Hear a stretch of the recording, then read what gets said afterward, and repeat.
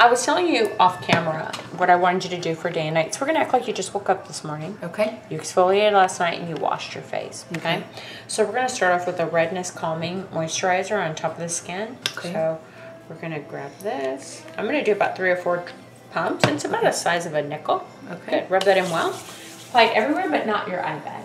So apply it on the forehead, the ears, and I also want you to bring it down to your chest. Okay.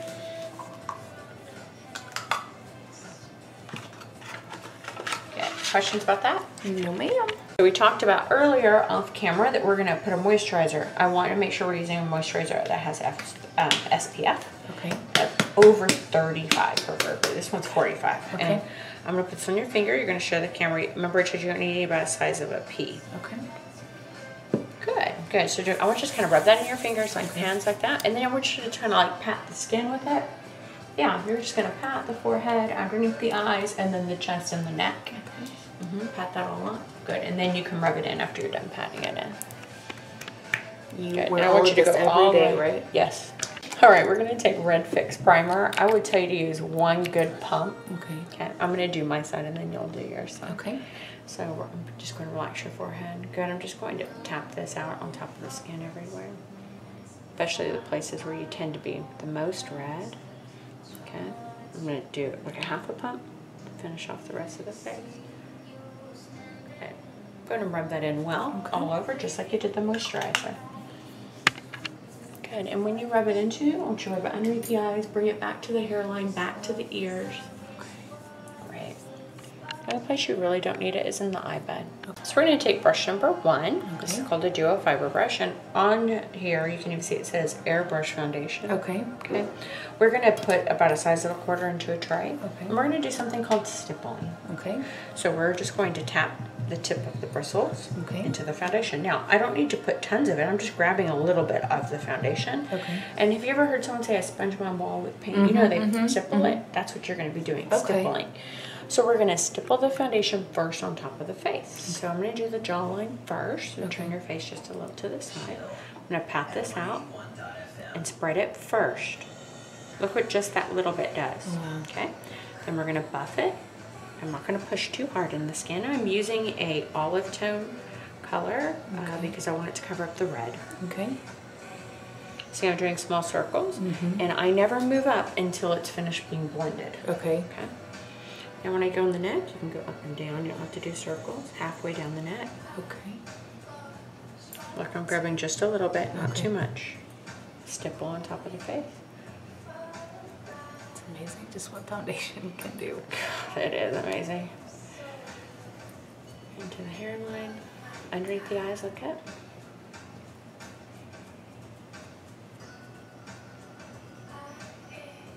And I'm going to grab just a little bit from the top of the eyelace. Not too much. Look up, so I can get right underneath. I did do the ears. Did you notice that? Okay. Questions about that part? Okay. Wow. So look, I only use a little. Quarter is even almost too much. You only need a little bit. So you grab just a little bit at a time, stipple it, and then pat it on the face first. So you kind of want to pat it out first. You said Yeah, exactly. Always start at the bottom and then slowly, like in a zigzag, as you tap it out, then buff it in a circle. Good. Now go ahead and start buffing softly. Good. So if you think of small cinnamon rolls. Ooh, cinnamon rolls. Yeah. Underneath the eyes, it's kind of easier if you just sweep like a letter U. Okay. Drop your chin down so you can use the tip of the bristles and get right up into the eye and the nose. Good. Stipple. Good. Pat, pat, pat. Try not to lift the forehead when you're blending on top of the forehead. Okay, don't lift that.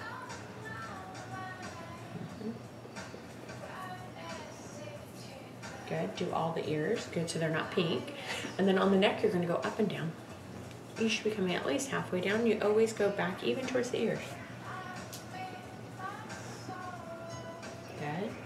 Chin, top of the lip. Places girls forget is underneath the nose, the curvature of the nose, or in the inner corner between the eye and the, yeah, there you go. And then go ahead and just use what you have left over for the eye bed. Do you have questions about that stuff yet? Pretty simple. Okay, write that step down. This is called a highlighting sponge, or sometimes they call it a stippling sponge. It also is called a beauty blender. I always kind of wet mine and then squeeze all the water out just so it gets softer. And we're gonna take the corrector and just kind of tap it like that, and the product gets picked up. And we're gonna take this yellow marker and highlight this entire page in yellow, because what I want you to do is follow this page. Okay. Wherever you see yellow on here is where you're going to apply the product. Okay. Okay. So you see I did underneath the eyes. Now watch. I'm going to stipple the side of the nose, because it's all the way on the side of the nose. Top part of the cheek, all the way up to the temple. And do you feel me patting? Do you notice I'm not wiping? Okay. So what you see, it's making it bright. It's also not going to make it overly creamy. Okay. Now, this sponge, you have to be careful. If you wipe, it takes away primer, foundation, highlight. It's just like a dish sponge. It'll take everything away. Okay. So your goal is to pat and to pat on top of the skin. And as you pat, it just deposits just what it needs, just a little bit of color. Gotcha. Okay. Okay, you do your side. Okay. I want you to do underneath the eyes and the whole side bridge. Good. Don't be afraid to push into the product. There you go. Good. And pat, pat, pat. Good. Awesome. You should be going right underneath the eye, all the way into the corner, just like in this picture. Okay. So you should be coming right up here into the eyes, the whole top part of the nose. All that should be solid. It should be bright, basically, when you're looking at it. And now I notice you still have some pink right here. Can you cover that for me? There you go. And if you have to add more product, just add more product. Pat, pat, pat. I'm going to do this part too? Do finish this part, that top part of that cheek. There you go. Remember, no wiping. Yeah, so always act like you're patting a baby's back. Okay. There you go. Good. Now pat, pat, pat. We're going to do the top of the nose and the middle part of the forehead. Good. You have to relax the eyebrows when you're doing the forehead. I know it's probably just habit of you lifting the eyebrows. It's just hold it like this. I think it'll be easier when you're doing the nose. Hold it sideways. Okay. That way you can see better, I think. Okay. When you're holding it this way, instead of your hand right in front of you, sometimes it's easier if you just kind of hold it sideways so that you can see. Okay. No questions about that part. So you're going to go here, then all the way up to the center part between the eyebrows. Gotcha. Oh, there you go. Great. Now it kind of looks like, you know, kind of like an upside down triangle between the eyebrows, because you want to come up to about the peak of the eyebrow. Okay. So you're going to come up here to the peak and here to the peak. Okay. You want to kind of go out towards the peaks. Okay. Okay. Cool.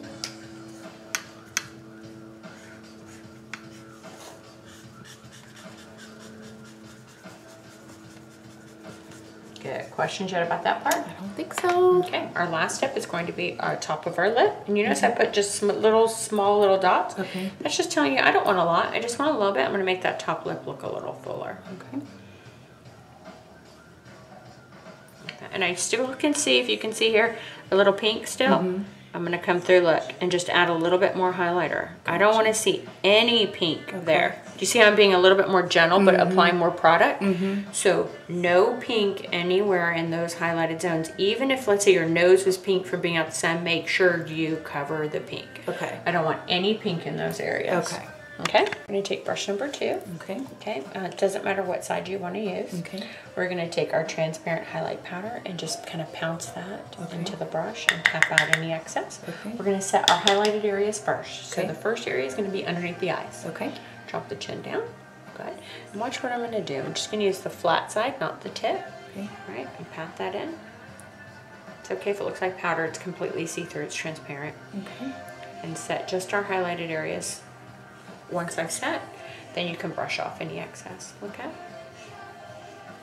Top part of the lip, all the way top part of the cheeks to the temples, and the middle part of the forehead. Oh, wow. Got it? You have to set it first, though. So we're going to tap.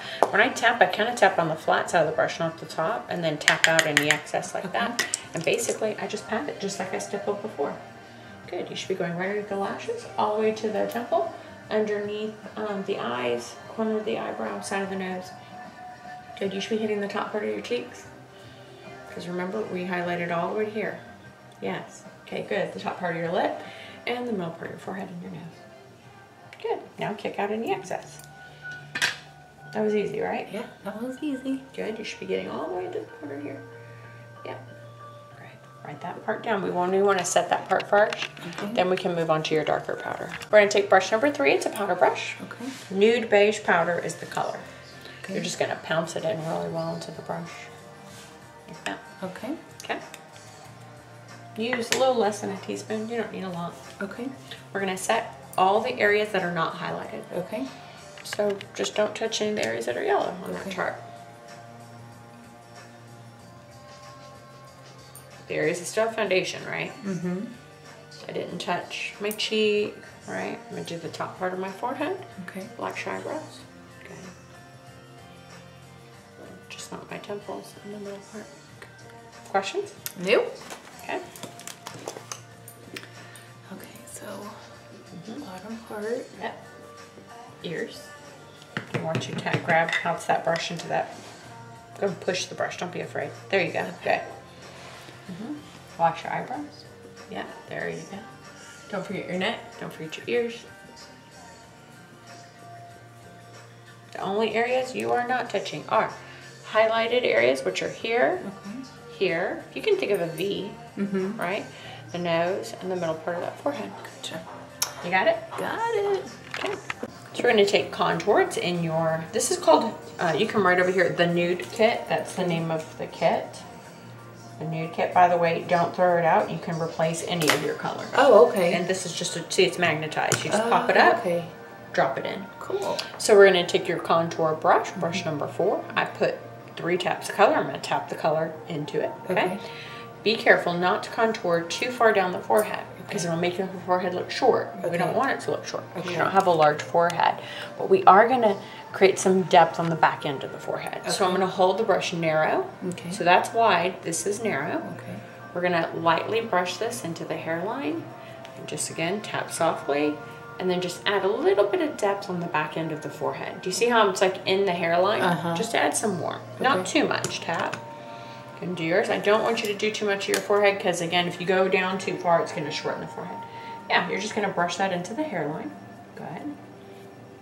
Good. And you see here you have a little bit of a I can see spot that. there. And that's just because, hold your hand. You want to brush like you're sweeping. Okay. Instead of just placing the brush, you actually want to sweep it. There you go. Go ahead. Sweeping, Megan. You gotta sweep it. Yeah, you're gonna sweep. Exactly. So the brush has an angle to it. Okay. So it's meant to go like this, not like that. Okay. Not like you're pushing it. You want to sweep it. Okay. So if this was my wall and I was painting it, it's like that. Okay. And you don't want to go like that because then you'll get the roundness of the brush, like you saw you got earlier. You got that little round shape just from pressing it like that. Okay. So you're gonna start from the back end and kind of sweep it into the hairline, like that.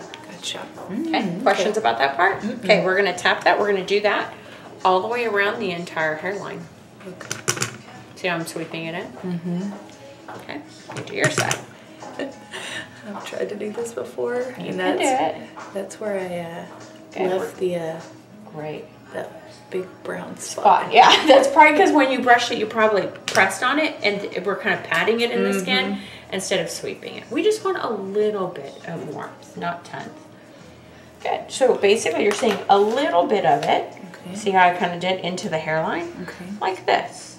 So you're going to go back and forth with truffle into the hairline.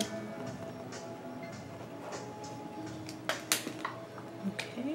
But yes, that does happen to a lot of people. Because they're like, what? I don't, it looks dirty. Like muddy. Yeah. Yeah.